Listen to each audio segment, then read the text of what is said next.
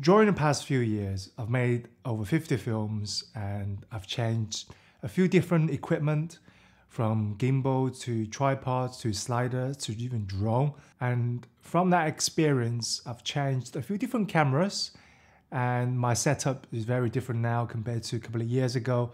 But today, I think it'd be good to go through my entire film kit list in terms of the camera, the gimbal, the little attachment.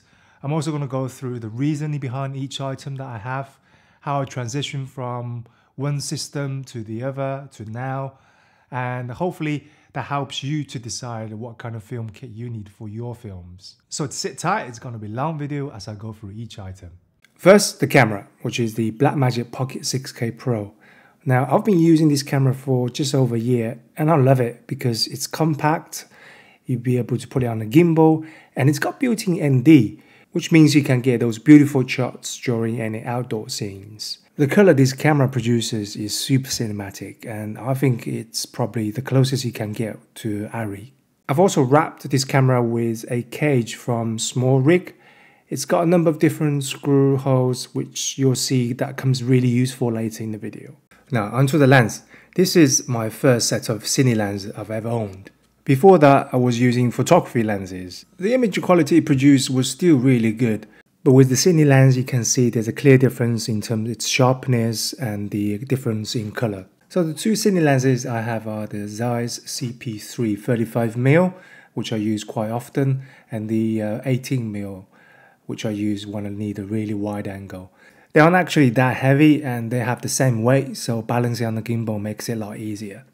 The gimbal I'm using here is the DJI RS3 Pro. Because the way this system set up, which you'll find out in a bit, I actually moved away from tripod as much as I can. With a bit of practice, of course, you can come up with some really smooth looking shots. And it's almost always sit on the gimbal ready to go, so all I have to do is pick up and shoot the film.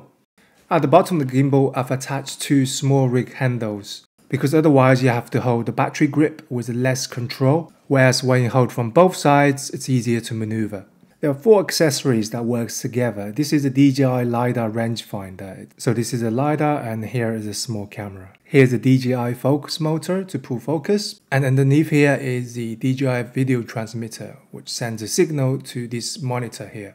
What this means is that I don't need anyone to pull focus for me. The LiDAR will see what's in front and it will do it all by itself, which is a game changer for anyone who's got low budget and can't afford too many crew members on set. It's not 100% always accurate, but it's good enough for most of the time. Now, originally I powered all those accessories through the gimbal, as you can see from here. But there were two problems. One, the power draws is a lot and it goes dead within probably half an hour. And two, because the number of limited ports on the gimbal, I was only able to either use the video transmitter or the LiDAR system. What that means is that I can either use the LiDAR without the monitor but it has autofocus, or I don't have the autofocus and someone can pull the focus through the monitor wirelessly. But what I really want is to have those two options working together so that I can either decide to pull focus wirelessly or use the autofocus whenever possible. The solution is to get this DJI Lidar rangefinder to DJI transmission cable hub. With this hub, I can attach it to the bottom of the camera right here. To power all these accessories, I use this Neewer Battrey, which is a V-lock, and it's even got a USB connection outside here too. But I ran into another problem. Originally, I attached the battery to the handle here with the cable connected to the power, but the gimbal actually wasn't able to move freely because of that position of the battery. So instead, I decided to attach to the top of the camera using this V-lock mount, which slides in quite nicely. This way, the gimbal is able to move quite freely without hitting anything or tightening from the wires. From this hub, I connect one wire to the LiDAR system, one wire to the focus motor, two connections into the video transmitter, one for the power, one for the USB. The D-tap cable goes into the battery at the top. And finally, a USB cable goes into the gimbal for the communication between all the devices. The monitor itself is powered by a battery at the back here. And the two grips on the side can be taken off quite easily, so you can use it just as a monitor.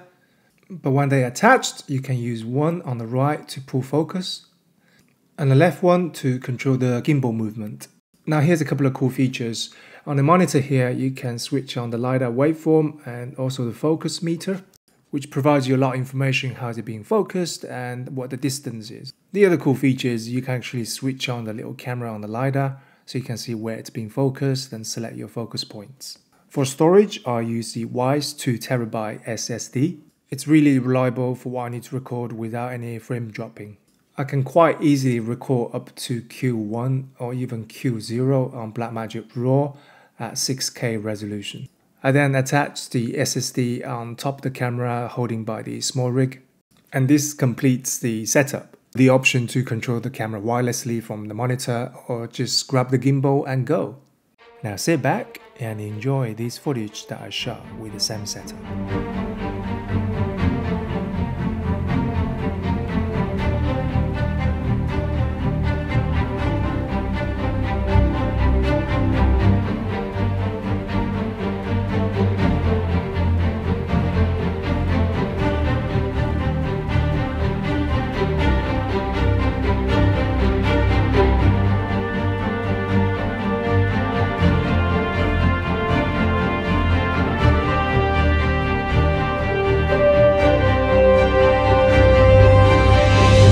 So there you go, those are all the items that I use from day to day, and I guess it'll change again within a year perhaps. Some of the items I mentioned today, I will put a link in the description below so that you can take a look at the products. Until next time.